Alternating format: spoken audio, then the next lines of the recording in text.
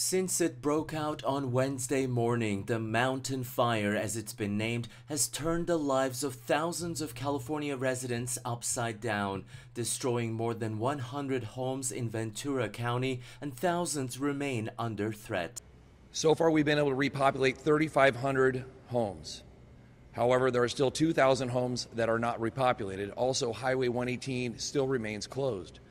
The region's fire departments have allocated more than 2,400 crews, 378 engines, 17 dozers, and 214 helicopters, with a focus on protecting lives and property. We had engine companies actively mopping up all the damaged structures and any brush around the structures that weren't damaged. They spent a lot of time there, and it seems like the calls for service from yesterday to today dropped significantly, so the crews are doing good work. The infamous Santa Ana winds, reaching near hurricane strength in recent days, have made it near impossible to contain the flames.